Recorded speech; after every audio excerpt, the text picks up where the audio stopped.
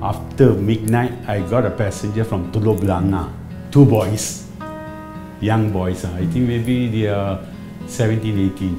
So they took my taxi from Teluk Belanga all the way to Tampines. Once Tampines, they asked me to slow down. I slowed down. They opened the door and ran away. It's already midnight. Oh, midnight. Nobody there. What can I do? I closed the door and you continue to drive.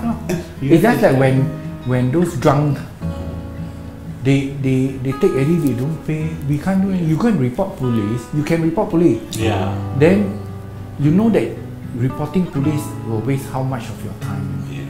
When driving taxi, time is money. But we as a Muslim, we believe if that money for us is there. If it is not for you, that's it. Treat it as a charity. Charity, that's right.